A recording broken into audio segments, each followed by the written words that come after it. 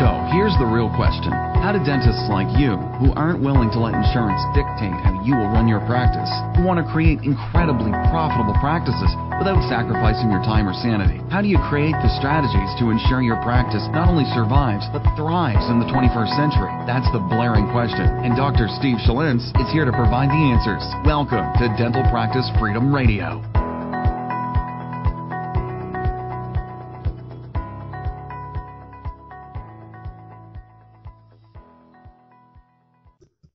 Hey, what's up, everybody? This is Dr. Steve Schlintz. I want to welcome you back to another episode of Dental Practice Freedom Radio. And, what I wanted to talk about today is very important to me. As some of you know, I have a fee-for-service practice, and over the last 4 to 5 years, I have met some amazing mentors in my life. And they've all gotten me to certain points, and then I went on to other things. And I always want to talk about what got me started into fee-for-service dentistry and how do I structure my practice the way that I do, which I think is one of the most profitable ways to structure your practice, which is, newsflash, spend some time with your patients and understand what it is they want and how you can help them. And over the course, I'm basically going to lay out 4 different podcast episodes, and each one is going to break down part of the process for me. So the next episode is actually going to deal with the new patient interview. And the episode after that is going to be what I cover in an exam. And then the episode after that is going to be what I cover in a review of findings, right? But before I dig into all of that, I want to go back through my background and where my philosophy and how I think patients should be treated came from. When I graduated from school, I went to work as an associate in a Medicaid PPO-based office, and it was not for me. By any stretch of the imagination.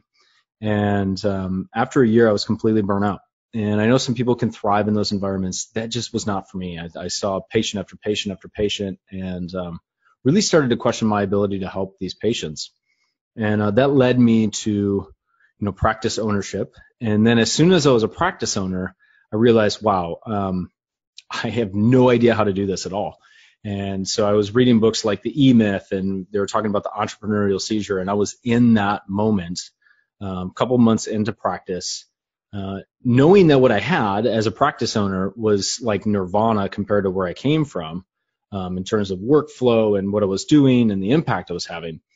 But the writing was on the wall for me that if I was going to continue to have this office that I bought be fee-for-service, but not only just be there, but also start to thrive and take it to the next level, I had to take myself to the next level.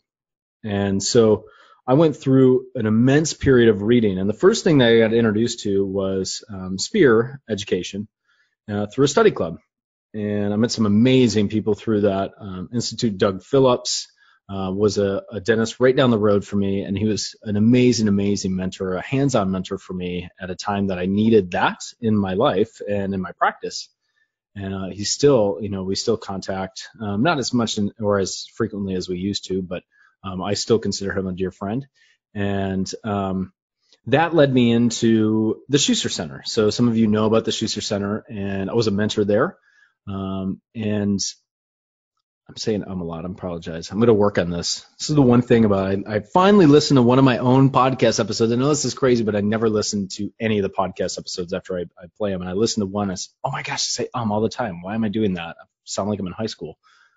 And some people still think I'm in high school. So I guess that makes sense. But when I went to the Schuster Center, that was the first time that I was ever exposed to the model of taking not just necessarily 3 visits, but I think 3 distinct entities, which is the interview process, the exam process, and then finally the review of findings process, the initial review.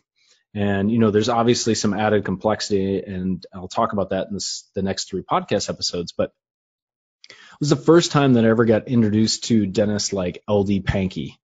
And I know some of you who are listening to this have been to the Pankey Institute, and from a philosophy-based standpoint, everything that L.D. Pankey represented, as a practice owner and as a dentist, I espoused to. Like, that was, to me, the way that every patient that comes in your practice should be interacted with.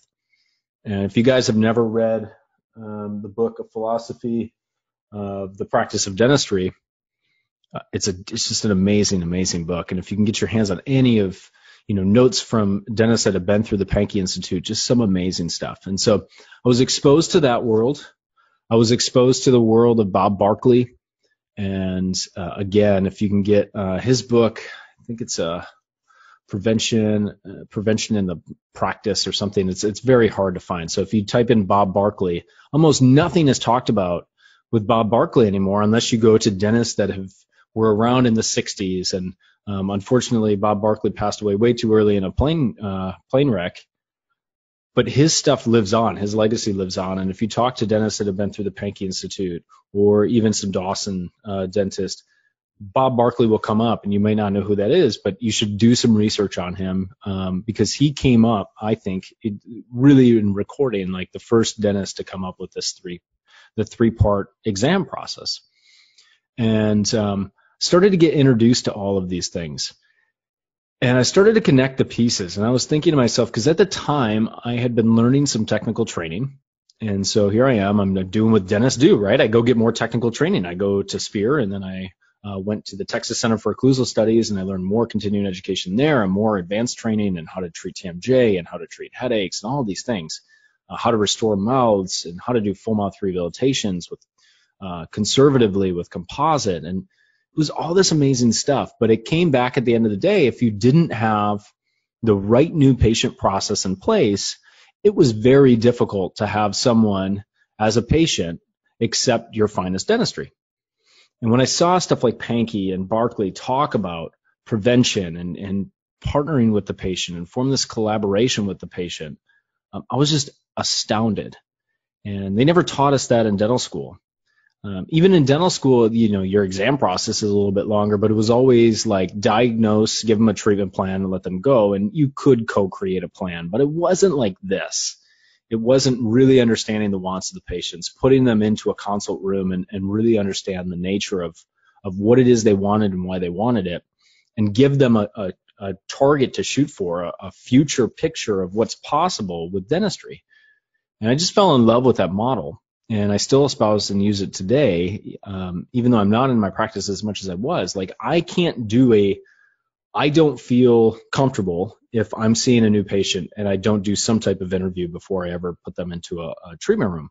I know some dentists that are listening to this, you guys got different practices and you might be more insurance-based, you might not have time to do this, but I'm telling you that process, the bonding process with the patient, and the patient understands what you're about as a dentist, and I understand what the patient is about as a patient and as a person, then I can have a dialogue, right? As opposed to me monologuing, right? So, I monologue to the patient, I talk about how great our office is, blah, blah, blah, blah, blah, but I never hear their side of the story. I never hear what their past experiences have been. I never heard about, what made them switch dentists in the first place, and why are they here? Like, what is the true reason they're here? Because if they say, I'm here to get a cleaning and I want to come in, that's not why they're there. Nobody wants to do that. Like, there's something else. There's a reason why they're there. And, most of the time, and I'm going to get into this in the interview process, but most of the time they're there because they want to be healthy. And patients think that going in the dentist every 6 months is what you do to get healthy, which we know that's not the case. We have patients that come in every 6 months and they need to come in every 6 hours. But we also have patients that come in every 6 months, but literally they could probably go a decade and never have any issues. And so we know that that's not a correlation to dental health. But in the patient's mind, that is. So when they're saying, I want to come in and get established again and go through the routine, what they're really telling you is they want to get healthy. And so, the pieces started to connect. And like the whole purpose of this podcast episode is, if you are in a fee-for-service model, or if you ascribe to have a less involved insurance-based practice, you do have to do some things in your new patient experience to separate yourself from every dentist that this person has ever talked to before in their life. And that comes from understanding the process and understanding how to connect with patients at a deeper level. It's not talking about how great your technical dentistry is. It's not even talking about your cone beam and I know we talked about this, I think, on the last podcast episode, the cone beam and the technology and how great that is. That's not why they're there. right? Look at medicine, for example, and then use that to your advantage in your dental practice. Like the traditional medical model is that the patients will come in and you better get all your questions asked in 5 minutes, because at 5 minutes, that doctor's out of that office again and you will never see them, because that's how much time insurance has allowed the doctor to interact with the patient. We in dentistry don't have that problem yet. So we need to take advantage of that. That new patient process for me is absolutely sacred. Like it's the one thing I can't do without. I can do without a lot of stuff in my practice. And I know I've seen some of your practices that listen to this podcast. They're amazing. They're like meccas. They're so beautiful. And you look at mine, and mine's an older office, and I bought it, and I put some money into renovations, but I didn't re-gut the whole thing and redo it because I didn't own the building. I still don't. So I made do with what I have. But what I lack in technology and new equipment, I have a new chair and new handpieces and stuff that I actually need to do dentistry with. But like all the other stuff, I got a really nice consult room, and then I really focused on the new patient experience. And I know, I saw a dramatic difference when I started to do that. But it does take some time. And so, if you have an environment where you can't spend 40 minutes with a new patient before you ever sit them into a chair, you have to make a decision. You have to either decide, I want to start to move in that route because I am doing higher level dentistry. And I will tell you one thing, if you are doing higher end dentistry, but you see the patient first in a chair, very, very difficult for you ever to get them to say yes to anything. And I don't want to go into it in this episode, but there is a fundamental flaw and problem with that approach. And you have to get them outside of the chair so that you can establish a new belief pattern, a new expectation of what dentistry is all about. So I'll talk about that more in the interview podcast, but when we go into the next episode, I just wanted to lay the foundation and the framework of what I'm going to be talking about in the next 3 episodes, because this stuff is kind of gold. I'm going to tell you, this is the stuff that I learned spending hundreds of thousands of dollars to go learn it, and I'm going to tell you a lot of it in these podcast episodes. So hopefully you tune in, because they're going to be really, really, really good. And so to recap, go check out Bob Barkley if you don't know who that is. Go check out LD Pankey if you don't know who that is. He actually had, I don't know if they still have it or not, but he had an interview that they did with like the American Academy of Dentists or something, I don't know, some type of organization. And he did an interview, and it was on University of Michigan's dental site, their YouTube page. And I don't know if they took it down or not, but it was amazing. I'm going to see if I can find that.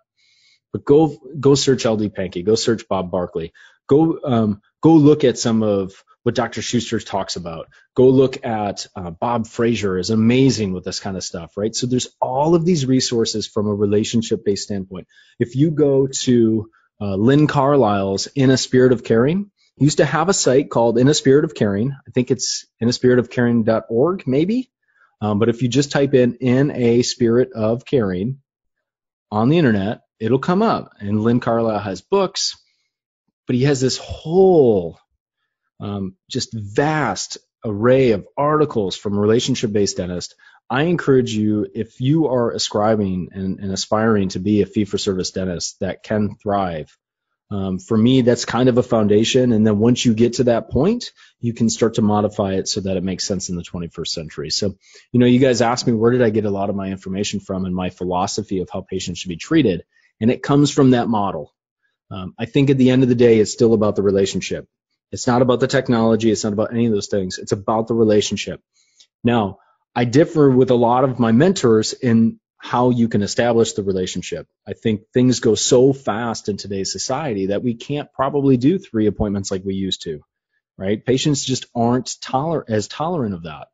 But if you make that first experience amazing, and I'm not talking about wowing them with hand towels and, massage therapy. It's pretty, that's actually been done a lot. I'm talking about authentic, genuine connection with your patients. They will go, I've never had anything like this ever in my life. I don't know if I like it or not, but man, this guy is on a different planet when it comes to care. That's what I want to hear. So hopefully you got some value out of this. Pay attention to the next 3 episodes, because I'm going to be talking about the interview, the exam, and the review of finding. And as always, thank you guys so much for the feedback. I'm getting a lot of great reviews. I just got a review the other day, and some words of encouragement and like keep up the great work. So that means so much to me. If you guys can go to the Facebook page, Dental Practice Freedom Radio, just leave me some comments, some love. That'd be great. If you can leave a review on the actual podcast on iTunes, that would be phenomenal. I would really, really appreciate that. And just as a thank you for all of the listeners, all you have to do to get your free case acceptance master pack, which is 5 videos on how to increase your case acceptance, all you have to do is go to dentalpracticefreedomradio.com. And then once you get there, you just send me your email, say, hey, I want the free master pack. You get the free master pack, and you'll be able to help increase your own case acceptance, just as my thank you for listening. So hopefully you guys have a great day, great night, whenever you're listening to this, and I will talk to you soon. Thank you so much for listening to this episode on Dental Practice Freedom Radio with Dr. Steve Schlintz. We'll see you on the next episode.